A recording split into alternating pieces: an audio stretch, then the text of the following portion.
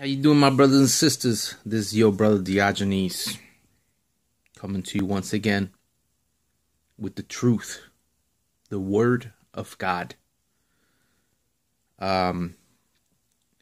Many Christians are confused, my brothers and sisters. They're confused.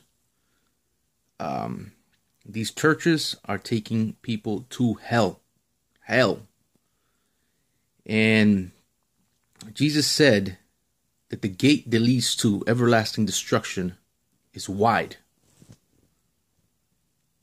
And the gate that leads to eternal life is narrow. Why did he say that? Why would our Lord say that if it wasn't true? With so many churches in the world, so many Christian churches in the world, why are so many people going to hell? I want to tell you right now, if you did not know, if they're not teaching you this in church, Jesus is the Word of God. Jesus is the Word of God. Meaning Jesus is the Bible. He is the Bible. All right. And I'm the first one to agree. There are things in the Bible that only His Spirit can teach you. There are things in the Bible. Well, let me rephrase that. There are some things in the Bible. Some things in the Bible can't teach you everything.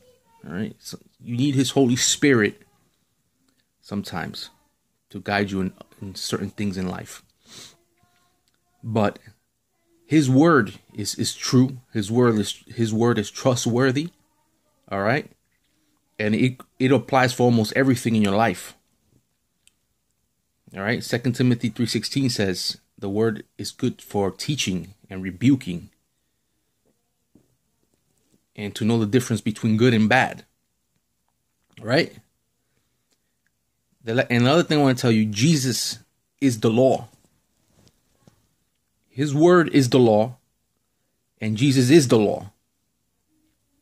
All right? If you don't love the law, you don't love the word, therefore you don't love Jesus.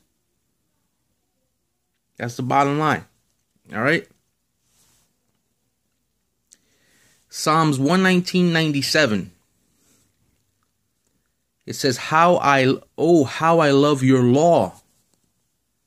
All day long, it is my meditation. Do you love His law? Because if you love His law, you love the word. And if you love the word, you love Jesus. Psalms 19:16, I will delight in your statutes. I will not forget your word. Psalms 1:2, His delight is in the law of the Lord, and on His law He meditates day and night. Do you love His law? Do you teach His law? Do you teach others His law? Do you teach others His word? All right. You should be a student of the Bible.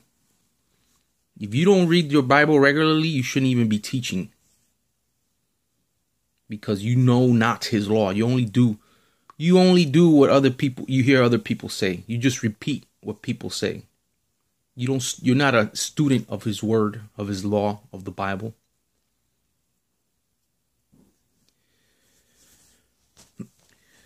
Love the law of the Lord. Like Psalm says, Psalms 119:97, it says, love your law, love His law. Teach others to love His law and to follow His law. That's why I left the church, because they're not teaching God's laws. They're not teaching obedience to His laws. They're teaching their own doctrines. Jesus loved His prophets. That's why Moses and Elijah are in heaven with Him. And Jesus taught the words from his prophets, because Jesus instructed his prophets to teach what he said. The words of the prophets are the words of Jesus, my brothers and sisters. If you love the laws of the Lord and you practice them and you teach others to practice them, like Jesus said in the gospel, all right, you're doing his will. If you're not teaching the laws of God and you're not teaching his decrees and commandments, then you're doing your own thing.